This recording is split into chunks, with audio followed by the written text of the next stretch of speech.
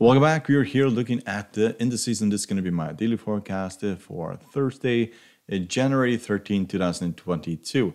If you like support our channel, you want to hit the subscribe button down in the corner, hit the like button, the bell button to see our newest videos, and we'll start by looking at the S&P 500. So we did start off really nicely. We went all the way up towards 4,750, and then it kind of crashed back towards the 20 exponential, banged around a little bit around this area here, and then just settled at 4,726.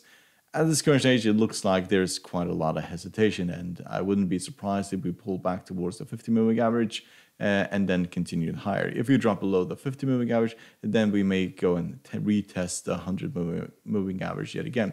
If we manage to take out the top of this candlestick, then the very highs and probably 5,000 is what we are going to target, but it is going to be difficult because there's still uncertainty out there. It's still, inflation numbers were still really bad, and people are just looking at those numbers, and then they're listening to the Fed, and then the market's basically getting confused. Should we basically try to push this higher, or should we wait and then see how things turn out? But that is kind of where the market is at this current stage.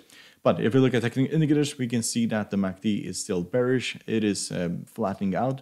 We can see the RSI is bearish, and you can see that the CCI is bearish, and we can also see that the stochastic has just crossed the signal line, which is a fairly good sign. We're just right here at the middle of the Bollinger Band, and pullbacks and turnarounds is basically what I'm going to look at for the foreseeable future. 50 moving average should offer support, and the 100 moving average definitely should offer support.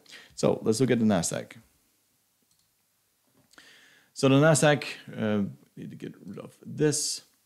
So it ran into resistance at the 40 and the 20 exponential moving average. We haven't even tested the 50 moving average yet, and a pullback at this point that should be expected, probably to the 100 moving average, roughly down 2%, because we have actually rallied roughly 5.7% from the lows here, and that's a really nice rally, and you basically should see a minor pullback before going higher.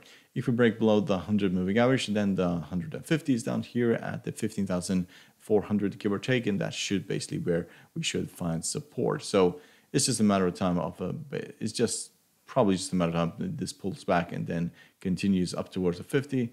If that breaks, then the very highs here are roughly 16,100 is going to be targeted. If you look at the MACD, it's still in negative territory, but it is turning around. RSI is basically flat, CCI is flat, and stochastic has crossed the signal line and heading towards a green territory, which is a good sign.